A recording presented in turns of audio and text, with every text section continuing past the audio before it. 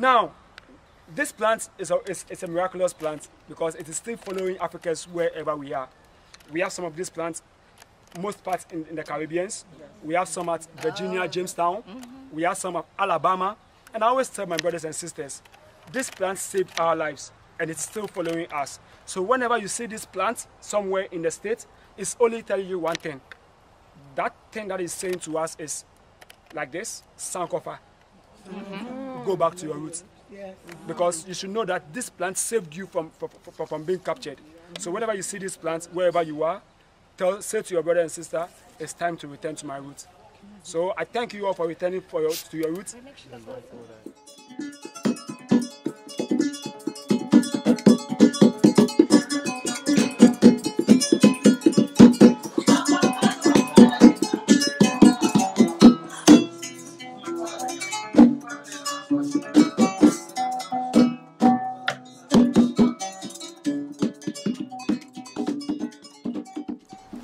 So you welcome to the central region of Ghana, at St. Mansour Slave Market to be precise. My name is Kofi because I'm a Friday male born. Roland is my slave name. Yes, I'm a Friday male born and I'm going to be your tour guide. But before we start with the tour, let's observe a minute of silence for all our enslaved brothers and sisters who lost their lives during the trade. After which I will say, may their soul rest in perfect peace, and you all respond by saying, Ashe. Ashe. So please, can we observe a minute of silence for our ancestors? Thank you very much.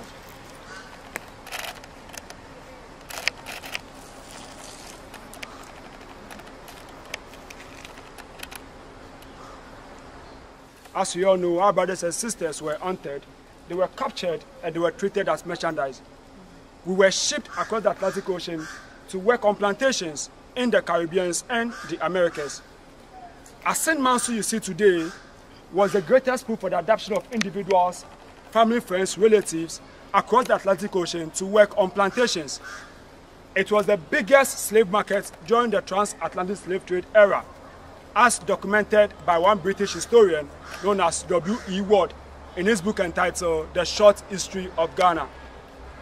Although there were some slave markets like the Piccolo slave market at the Upper East region of Ghana, Salaga markets at the northern part of Ghana, Ketekashi slave markets and other slave markets as well, as St. Mansour slave markets here in the central region of Ghana, and the Salaga markets at the northern part of Ghana played a major role during the transatlantic slave trade. Enslaved Africans were captured from Ghana and countries that share border with Ghana at the north, that is Burkina Faso, Mali, and some parts of Nigeria, and they were made to march in chains and shackles, barefooted and half-naked, to the Salaga market at the north. It was in the Salaga market that we had our first rest period. We were given just a few breaks to relax, and after that, we were again made to march in chains and shackles, barefooted and half-naked, to a St. Mansour slave market here, which was 300 miles from the Salaga market. During that era, because we were marching through the forest belt of our country, a lot of our ancestors were exposed to many dangers while marching them from the north to the central part of Ghana. Some of them were bitten by snakes, others were attacked by wild animals, others suffered punishment and brutality from the slave raiders. Research has it that 40% of our brothers and sisters, while marching them from the north to St. Mansour, lost their lives. One of their biggest challenges was at Tripopraso, crossing the Pra River. So when you're coming from Kumasi, there's this huge river that separates Kumasi and this community called the Pra River. It is one of our greatest challenges for crossing that river. Basically, it was the survivor and the fittest. Only the strongest survived. So those of our brothers and sisters who were weak and couldn't continue with the journey, they were dumped in the river to die. Now, in 2004, the government of Ghana and that of Netherlands embarked on the project called the Slave Route Project. All that we wanted to identify was the path that our enslaved Africans were made to use while marching them from the north to the central part of Ghana. And one of the places that was identified was the Mole National Park.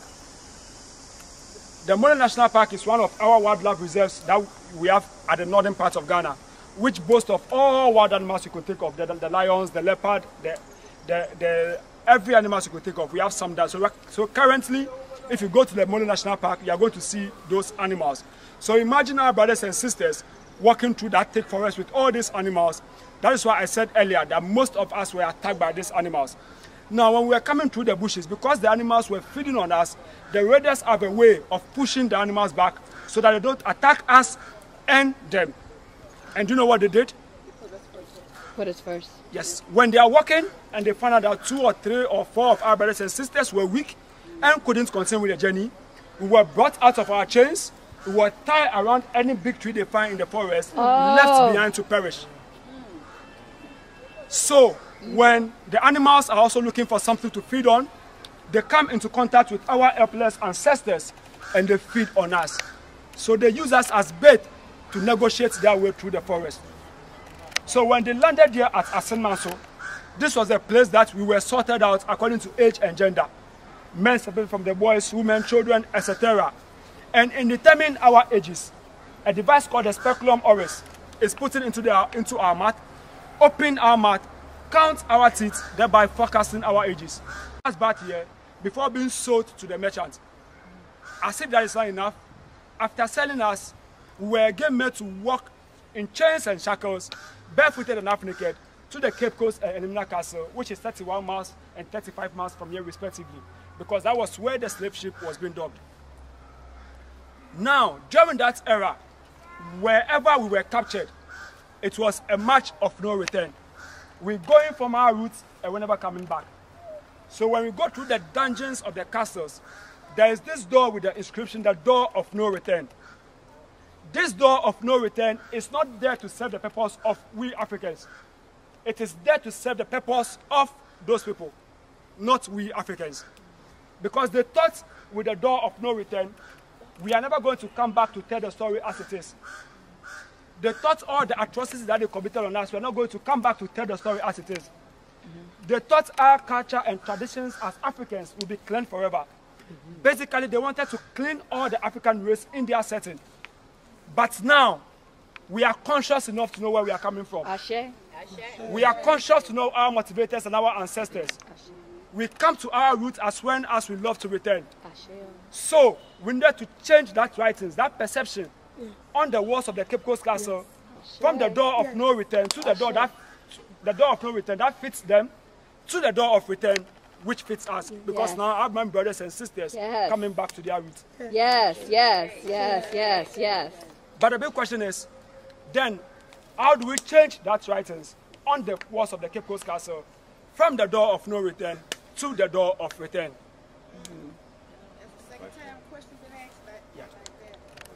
That is why, as you can see, in our ancestral graveyard, we have the mortal remains of our 2 great ancestors, Madam Krista and Samuel Kazim. May their soul rest in perfect peace. Ashe. Madam Krista was part of the Maroons, who was captured and landed up in Jamaica as enslaved African. But because she was a mother, she couldn't stand the pain, the atrocities, the maltreatment that was meted on one another. She couldn't see children crying for help.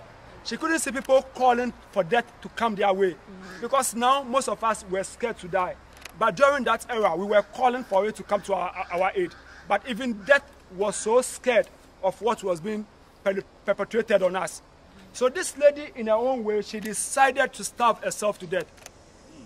But during that era, because we were classified as an asset to the merchants, we were forced to feed.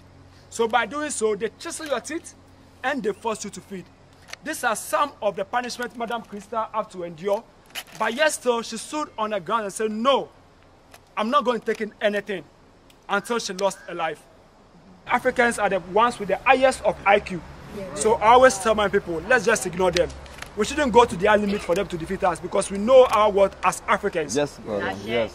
Now, so their ministry, so the mortal remains of Madam Krista and Samuel Kazim was flown in from Jamaica and US respectively to the Kotoka International Airport in collaboration with their families and our Ministry of Tourism. Then, by boat through the Atlantic Ocean to the Cape Coast Castle, coming out from the door of no return, changing it to the door of return on the 31st day of July, 1998. Yes. Because it is assumed that all our brothers and sisters made their way through that door to the Caribbean and Americas. but none ever have returned through that same door to their roots. So with our Madam Krista and Samuel cousin returning from that same door to their roots, just to usher our brothers and sisters in the diaspora that yes, it is now safe to come to your roots. It is now safe to come to your country because this is where you belong. Yes. So the same day on the 31st of July, these two of our great ancestors, Madam Krista and Samuel cousin, landed here at Asin Manso. Asin is an Akan word, which means yes, sin, travelers, people that are just passing through. So research has it that 60% of people that from this community were some of our enslaved Africans who managed to escape. But because they didn't know how to return to where they were captured, they formed part of this community. So when these two of our ancestors landed here, we already had the connection. We already had the chemistry with them. It was a wonderful day. Everybody in this community were made to wear black. We had vigil for our ancestors. We mourn our ancestors. And the following day, which was the 1st of August, these two of our great ancestors, Madam Krista and Samuel cousin, were buried here. So every 1st of August is when Ghana as a nation, we decided to celebrate our Emancipation Festival. Sometimes my brothers from the diaspora always ask me, Kofi, what do you understand by the word emancipation? I always tell them I always have my own way, because everything that I say should come from my heart. I always tell them it's the day that Africans from the diaspora and Africans everywhere, we come together to take stock from where we started as Africans, from where we are now as Africans, and where we want to be tomorrow as Africans. So together in one accord, we all strategize on how to make ourselves better and stronger again. Now, as you can see, we have portraits of freedom fighters, human rights activists. Most of them are coming from your hand. There is one thing that we observe. We thought most of our brothers from the diaspora feel this disconnection between you and I. There's this disconnection that you feel is happening, but it's not happening because these people are there to just brainwash us. All the ancestors that fought for you, for the abolishment of slavery, for the promotion of human rights, we see them as our ancestors. And whenever we are praying, whenever we are pouring libation, we acknowledge their names. So it is prudent and right to acknowledge these great ancestors on our ancestral roots. So that is why we have all these portraits to show this. Now, I'm going to take you to one beautiful plant. Most of us would also be captured as captives. I'm going to tell you some indigenous knowledge about that plant, and I will illustrate how it saved a lot of our lives. So if you wouldn't mind, can we please go to that beautiful plant that saved a lot of our lives? So this... Just touch it on. You seen before? Yes. I'll tell you everything about it. It's not something that you just have to see. You have to know something about this plant. This plant here is called the mimosa plant. The mimosa plant. And it has this indigenous knowledge attached to it that I told you earlier on. You see, during the time of slavery, most of our brothers and sisters did not want to be captured as captives. So we went hiding in caves and mountains so that we will not be captured. So at our hiding places, we grew a lot of these plants to surround wherever we were. So this plant informed our decision whether to come out or to stay indoors. Wow. So early morning, the elder of the clan will peep through the holes to see whether the plant is as open as we can see now. Sometimes when it closes, it takes like 30 minutes before it opens back again. So when you observe that the plant is as open as we can see now, which means it is safer out there, come out and do whatever you feel like doing before returning back to your roots. Also, when you wake up and find out that the plant is something like this, which means it is not safe. Which means it is not safe. These people are there wanted to capture us. So please don't come out and stay at your hiding place. So this plant saved a lot of our brothers during that era. Now, this plant is a miraculous plant because it is still following Africans wherever we are. We have some of these plants, most parts in the Caribbean. We have some at Virginia, Jamestown. We have some at Alabama. And I always tell my brothers and sisters, this plant saved our lives and it's still following us. So whenever you see this plant somewhere in the state, it's only telling you one thing. That thing that is saying to us is like this: Sankofa. Go back to your roots. Because you should know that this plant saved you from being captured. So whenever you see this plant, wherever you are, say to your brother and sister, it's time to return to my roots. Sometimes when our ancestors were going, they didn't know where they were going. They didn't know what is up to them, what they are going to experience. They didn't know anything. So they just have to sing to motivate themselves. Because that is why Africans, we love to sing. Because singing is what motivates we as Africans. So sometimes when we are going, I don't know where the spirit is, I don't know who is touched by something, but if you feel like bringing a song out, feel free, bring that song out. Let's sing together. Let's sing together. So we will take this opportunity to remember our ancestors for all that they've gone through. So I don't mind if you have a song, you can bring the song. Although I might not know how to sing, I'll try to sing along. Yes, as we go. Yes. Way in the water, children, way in the water. In the water, when my God's gonna trouble the water. Come on and wade in the water. You gotta wade in the water, children. Wade in the water. My God's gonna trouble the water. Well, now you see those children all dressed up in white. God's gonna trouble the water. You know they must be the children of the Israelites. God's gonna trouble the water. Well, now you wanna wade in the water. Wade in the water. Bamboo trees you see over here serves as camp for the readers. So when they bring their captive, they chain them around, it's waiting for them to take their land back before selling them. Now at the slave camp, we don't sell enslaved Africans at the camp. But those people, they come to the camp, the big men, they come to the camp and choose the best of us before the rest will be taken to the market to be auctioned out. So those people will be here waiting to buy the best of our enslaved Africans. Now, this river you see over here is a very huge river. Sometimes when it rains, it's flat all the way here. You can't get closer. Now, this river is two separate rivers. There are two separate rivers. They are not the same river. This one over there is called River Emisa. This one is called River Emisa. Which gets, yes, River Emisa. The flowing one is called River Emisa, which gets its source from the Pra River, the same river we were dumped into today. This river gets its source from that same river.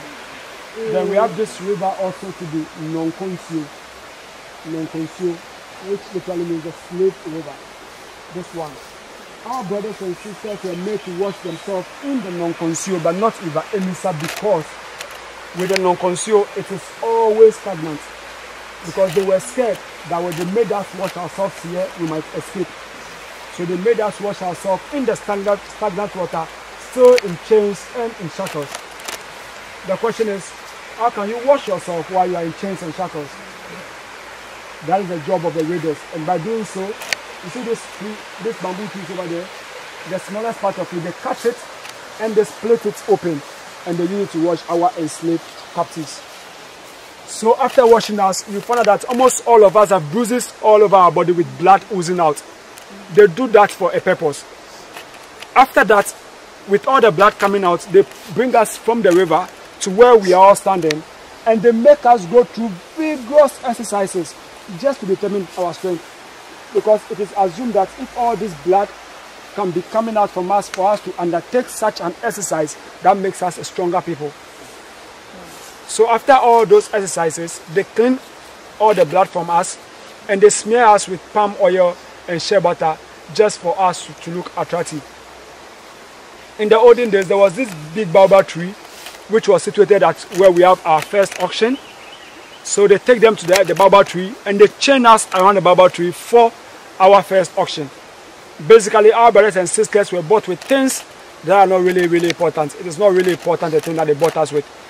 Things like, they bought us with things like used clothes, tobacco, whiskey, gunpowder, those petty things that they were. And I was reading a book on the transatlantic slave trade, and it's made this revelation which, when I knew of it, I cried this deep inside me. During that era, one horse goes for 15 strong enslaved Africans. So during that era, even animals were valuable than we Africans. And the same thing that they did to us in the past, they are still doing the same thing now. Yes. Wherever you're coming from, they have all these rights for animal. They call it animal rights, animal rights. Yes. But when you kill a black person, you become a celebrity. Nobody cares about us. All these things that they are doing to us as is president from the past. So that is why it is good for you to come to your roots so that you know your story. You know where you're coming from. So that when these things happen to you, you know how to overcome it.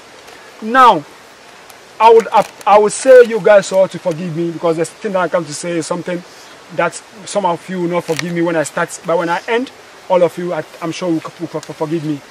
There's this group at the US of A that I love so much in my own way. And this group are the white supremacists. I agree. I agree. Yes. The white system. Yes. I love this group. Do you know why? Because Africans have stood so low for people to know our destiny than ourselves. Our destiny is for ourselves. It's not for them. So why would you allow them to know your destiny? Why you yourself as African, you don't know your destiny? Yes. Africans we see ourselves as God, and we always say we are born to occupy all the land that God gives us. So everywhere we go as Africans, we are seen as a threat, because that land that you see us there, we are about to occupy that land. Yes. They are seeing your destiny as Africans. Yes. Things that we should see as Africans, we are not seeing, and they are seeing it. So rather, you see, if I'm a white person and I date you and we give birth, your baby is not going to look like me, it will look like you. Because we are the dominant species. So as long as it is, they know. So they are trying to do everything to bring us to their level and defeat us. And we are also going to that same level for them to defeat us. No, we should tell them that we are way far beyond that. We are above that. We are too, I don't know, we are above what they are thinking. Because you see, during that era, we have Africans who can just look at the sky and predict that it's going to rain at exactly 2 o'clock, and it will rain. We have people who couldn't give birth to anybody, but is the mother of everybody. We have special people in our midst, because we see ourselves as gods. So Africans, wherever you are, never ever feel yourself inferior, because you are not. You never. You never. Because the more they try to damp our spirits, the more we always come out stronger as Africans. But I always plead that the one thing that can make we Africans stand is for us to be united. Yes. Because even those people are united. That is why they are always leading the race. But imagine if all Africans that we call ourselves so sometimes just imagine we will be unstoppable. So please, as you've come to your ancestral roots, you are ambassador to whatever is about to happen in Africans' life. Try to motivate one another. Try to come together as one. Because when we are together as one, in the Tree language we always say it's a Tree proverb, which means when you take one stick out of a bunch of broom, when you break it, it breaks. But when you put all the broom together and you break it, it doesn't break. So Africans, when we come together like that, no matter how much they break us, we will never break as Africans. Sisters are always here to bless us, because it's been a while since they set their eyes on you. You have many things that they have many things in kept for you, and it's only yours, and it's up to you to take your possession. But now, our ancestors, who are our ancestors? Somebody may ask, who are our ancestors? They are Kofi Kwame, they are Kojo, they are Sojourner Truth, they are Martin Luther King, they are Malcolm X, they are James Padmore, they are Arab Tugma. All these people are our ancestors. So today, as we come together in the spirit to have this connection with our ancestors, this is when I'm going to give you about 2 minutes of your time for you to strictly meditate and ask them for whatever you feel like actually. Just meditate on it and just tell them medase. Thank them for thank them for all that they've done for us as Africans in our lives for 2 minutes. And after the 2 minutes, we'll be going down to the river. We are going to meditate by putting our hands. So I think meditation should rather be downwards. You go to the river, you dip your hand in the river, you just pour your heart out to your ancestors. Then after that, I'm going to give each one of you here a gift. Yes, which is very, very special gift. And I'm going to give each one of you here a gift. So if you wouldn't mind, can we please go downwards so that we will perform the rituals down there. It's smoking. That baby over there was smoking. It's welcoming us back.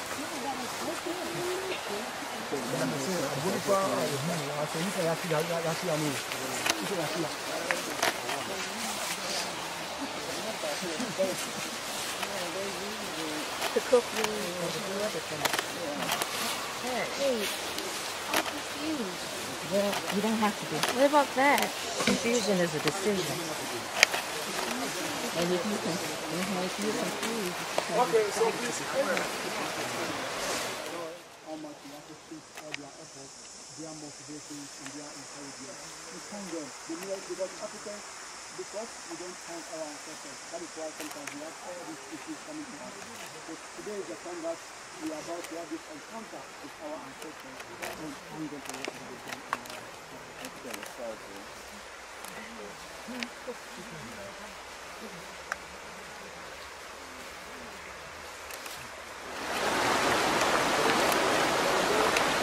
You want me to drink and snap me?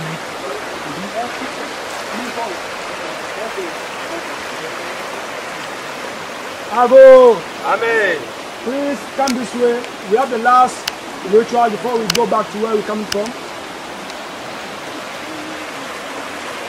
I think the men have to support the ladies. Come on.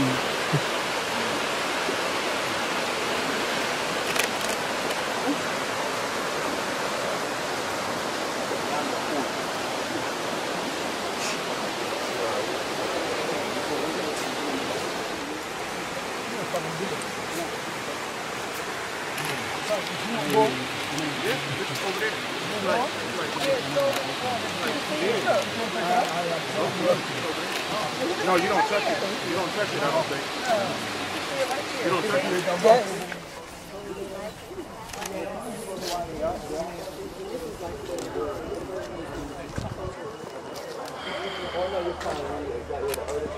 This is the wall that many people who's come from over across the globe who returned home, that you can sign your name.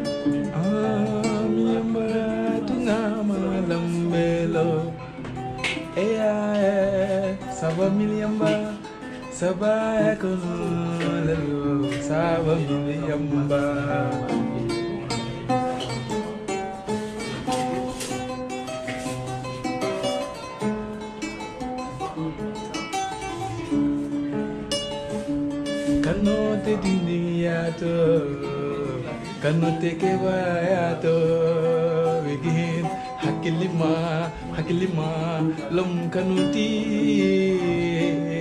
kanote dindiyato kanote kewayato hakilima lom kanuti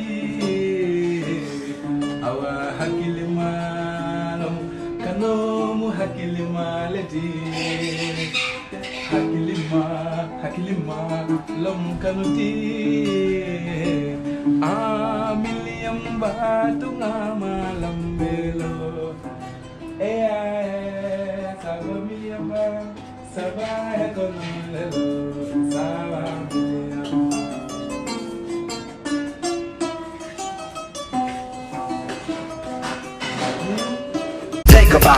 Think about it, think about it, think about it.